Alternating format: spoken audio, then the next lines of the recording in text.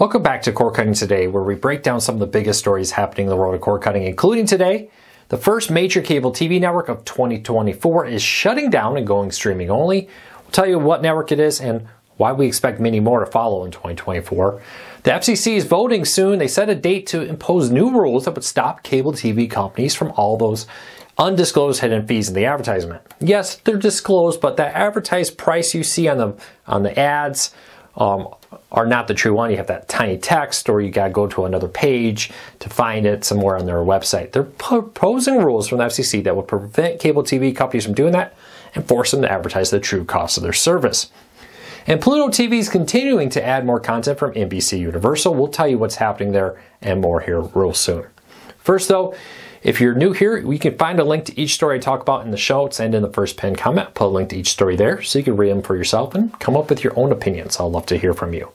If you're new here, do me a favor, hit that subscribe button, hit that thumbs up, let YouTube know you enjoy what we do here so YouTube recommends our videos to more people. It really does help us, and hopefully we can help you break free from the high cost of television so watch what you enjoy. With that said, let's dive into it. Now, we talked for some time about how 2024 would likely see many cable TV networks shut down, and now the first one has.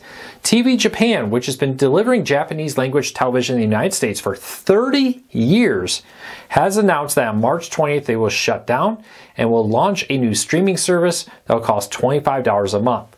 This is a very popular channel amongst people who are from Japan but live in the United States, or people who maybe just have a fascination for their television. And now it's going to be shutting down. Now we propose that, or we believe that this would be just one of many to come this year. But this is impacting a myriad of streaming services, including cable TV companies who offer the channel. So keep your eyes out for other ones. What's happening here is they're just saying it's just not worth it to put on all these networks. Rather, they're going to sell direct. $25 is pretty steep, but they have a kind of a niche market. They have access to content, and it's the only way to watch it here in the United States legally. So they're banking on the idea that they could get more money from streaming because they have content that is kind of walled garden. It's not something you can just go to Disney Plus and watch there, for example. We'll keep a very close eye on this, but I suspect we will see many small cable companies or networks shut down, those MTV2s, but also other networks like Japan TV, which for 30 years has been a very popular network. While most people may not know its name, if you're somebody who enjoys that kind of content, you're well aware of that service.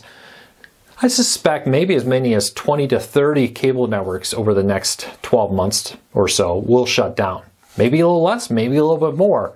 But we're getting to a point where it's just not financially stable for a lot of these companies to continue to operate these small channels with very small viewership.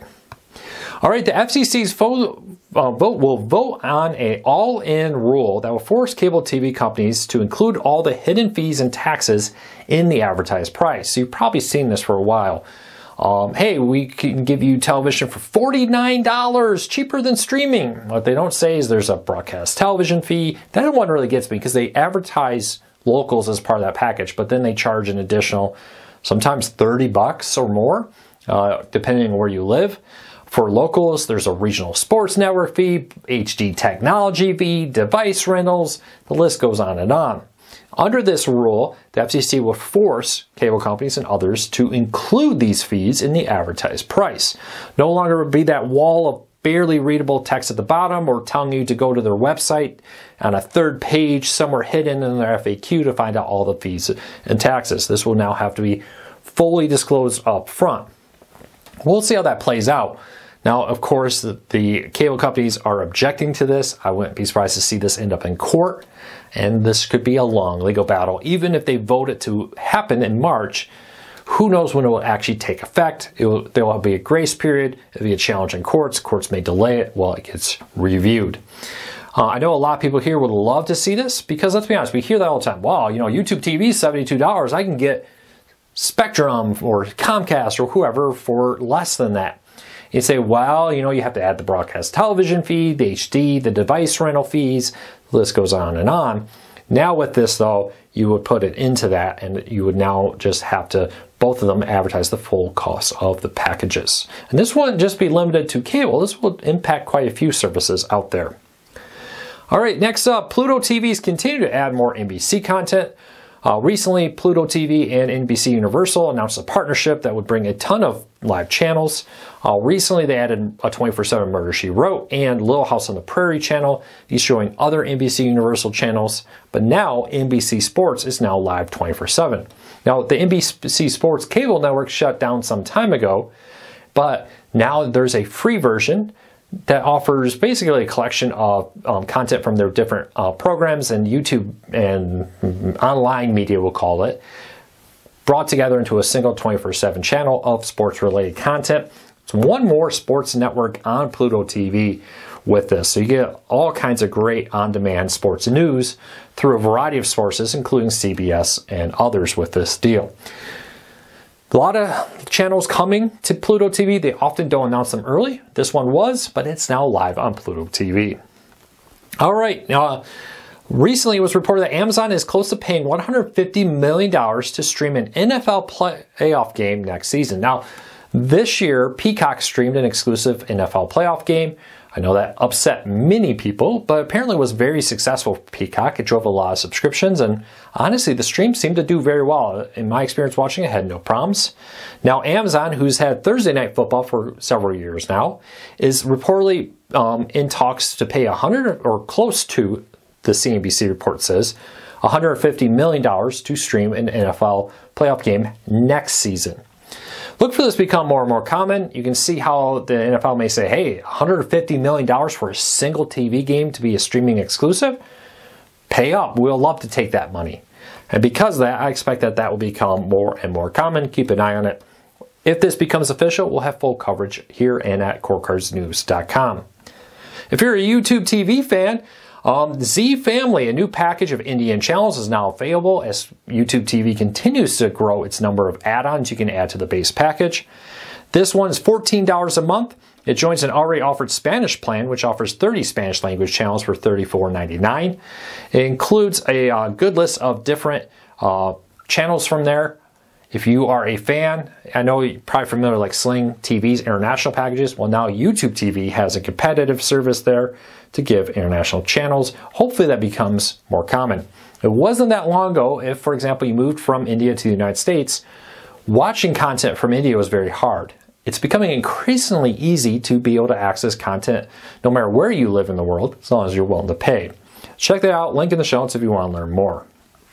All right, now this story is interesting as AT&T just suffered a massive outage, but a new study out there from Pew Research Center says 95% of all adults use the internet, and those who live in rural America heavily rely on wireless connections for a majority of their internet. I'm actually seeing a growing number of people I know not use home internet, that they use exclusively their phone. Now these are often people who are more elderly, who don't stream content, just use an antenna, who are maybe trying to save money. But in some places, I still think they're a very small minority.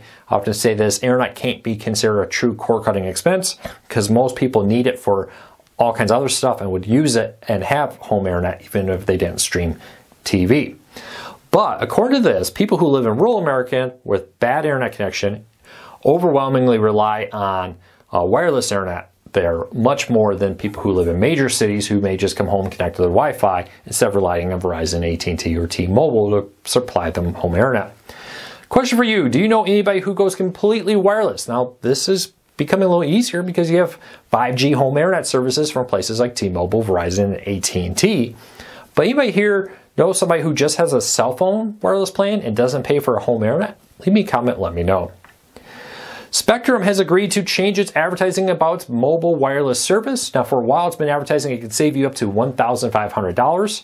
Verizon complained about that, and now Spectrum has agreed to alter its marketing, saying to make it a little bit more clear on what you will really save by switching to Spectrum wireless versus using something like T-Mobile, Verizon, or other networks. This comes as these wireless companies have started to kind of crack down on these resellers. Spectrum actually uses the Verizon network. I'm sure Verizon wasn't very happy about their marketing for that. Speaking of wireless, in our last story before we get into the question of the day, Dish Network head of wireless announces he is leaving. as there's more questions about the business future. Dish is increasingly trying to become a wireless provider. They own Boost Mobile, and they have the whole Dish wireless network. They're building out their own network. Currently, in many areas, they rely on other wireless companies to supply the physical network, but they're launching, and just recently launched in more areas, their own wireless network. Look for this to become a big issue. But now that the head is leaving, there's a lot of questions about the future of that. I still think Dish is going to do just fine. I think they're a good fourth competitor in the market. And if you want competition, you want to keep the prices of wireless and innovation of wireless going, you're going to want to push for more competition, and Dish could bring that. So we'll see what happens there. All right, question of the day related to the cable network shutdown. I've been asked what networks I believe are most likely to shut down. Now, I've been asked this by many people. I thought today was a great day to answer that question. If you have a question, though, for me, you want me to answer in one of these videos, leave a comment down below. Start off with something like a question for Luke. If I didn't answer your question, please re-ask it, and I'll do my best to answer it in a future video. So what networks do I think are most likely to shut down in 2024? Kids networks, number one. Increasingly, kids networks are becoming more popular with adults than they are with kids. Cartoon Network, for example, is actually during prime time seeing its average age 18 and older, well older than its target demographic. That's why we see things like Adult Swim starting earlier. We see them running classic Cartoon Network shows from the 90s and early 2000s in those early time slots to try to capture the people who are in their 20s and 30s who may remember growing up with Cartoon Network in the 90s and 2000s and want to relive those shows. Maybe nostalgia will pull them in because, let's be honest, kids are going to YouTube and Disney Plus and other places to watch their content, and it's not cable television. Other ones are all those sub-channels, the MTV2s, the smaller networks out there. Increasingly raises the question, even though those are mostly reruns, you're still paying people to manage those networks, create bumpers, create schedules, and the cost of sending that out. When you can increasingly move that to services like Paramount Plus, Peacock, Disney Plus, why have reruns on cable when you can say, hey, if you want to see reruns of that, go to Disney Plus for the Disney Plus channel.